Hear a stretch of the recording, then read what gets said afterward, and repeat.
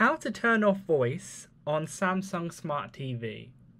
First of all, you're going to want to get your remote, whether that's the Samsung Smart TV remote or the universal remote. Then press the home button like so in the middle of the controller. Then click along to the left hand side like so along the bottom part until you get to settings. Then click enter on the settings menu. Once you're in the settings menu, you want to go ahead and scroll down until you get to the general section there. Then you want to go to the right, click enter on accessibility. Then at the top you got voice guide settings. You want to make sure that's turned off by ensuring the little blue circle is not there. So if it's on, click on it, turn it off.